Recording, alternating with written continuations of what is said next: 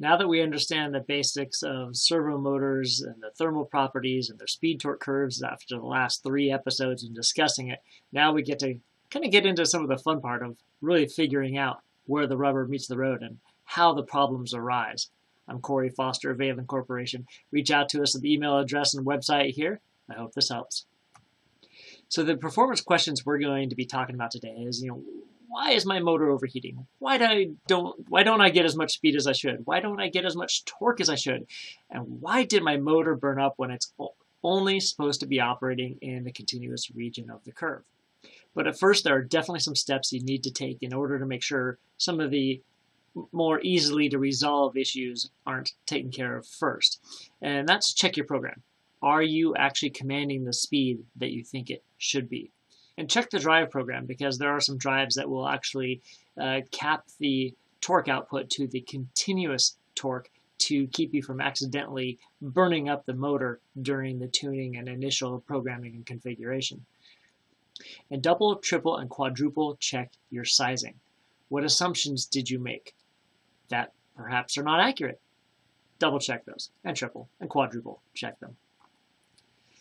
So why is your motor overheating?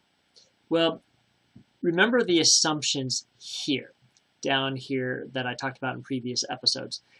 Your motor's overheating because you're putting too much power in and it's not able to dump all that power out. So typically that is going to be when you're over the continuous region. That's above this line here. But now you may think that you're below this line, the continuous line. However, how is the motor getting rid of the heat? What is it mounted to? How much airflow does it get? What is the ambient temperature? Maybe the ambient temperature that you're starting at is higher than what you assume. If you were starting a motor at 20 degrees ambient Celsius, that's room temperature, and the motor is going to burn up at 110, that's 90 degrees differential that you can heat the motor up before it burns up. But if it's at the ambient temperature of 40 degrees C, then you only have a temperature rise of 70 degrees before it burns up. So that's less power you can put into it.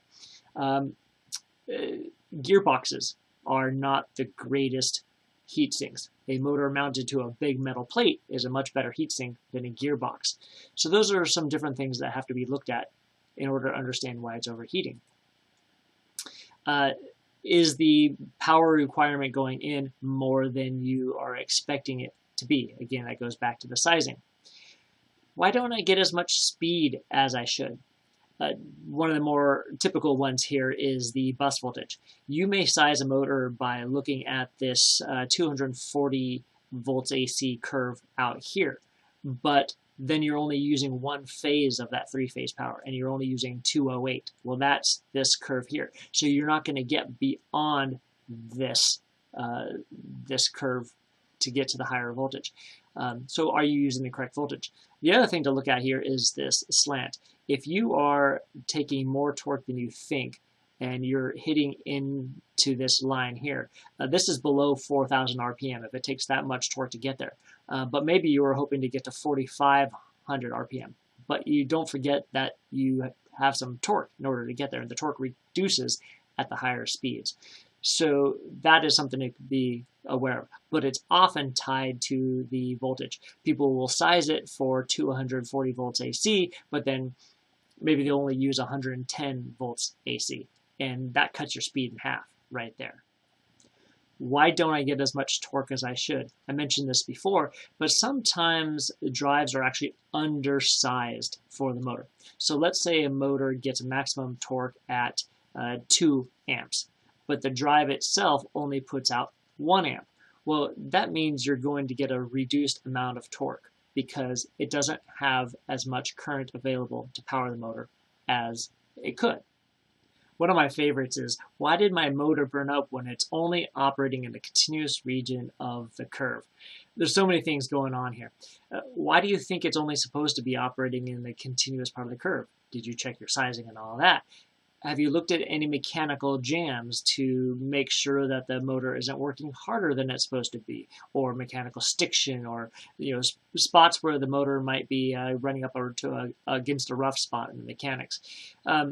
I had one time where a customer was so sure that they didn't have any mechanical problems, and I went out there and watched it, and it turned out that sure enough, there was a mechanical jam, but it only really showed up as a problem when it hit that mechanical jam and then the operators went off to their break, because by the time the operators came back, the motor had had a chance to heat up over time because it was sitting there working hard.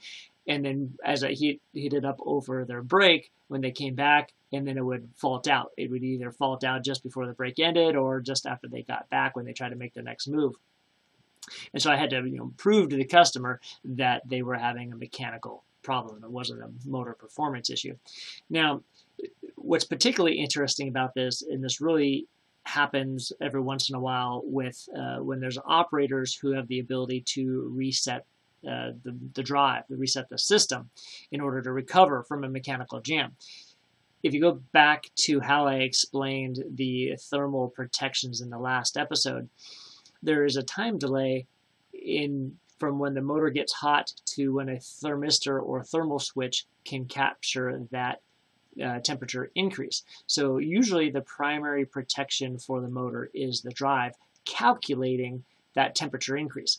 The problem is when the operator resets the drive to recover from the fault, that drive then starts back over at its original assumption of what the ambient temperature is, 20 degrees C, room temperature, for example, maybe 30 degrees Celsius.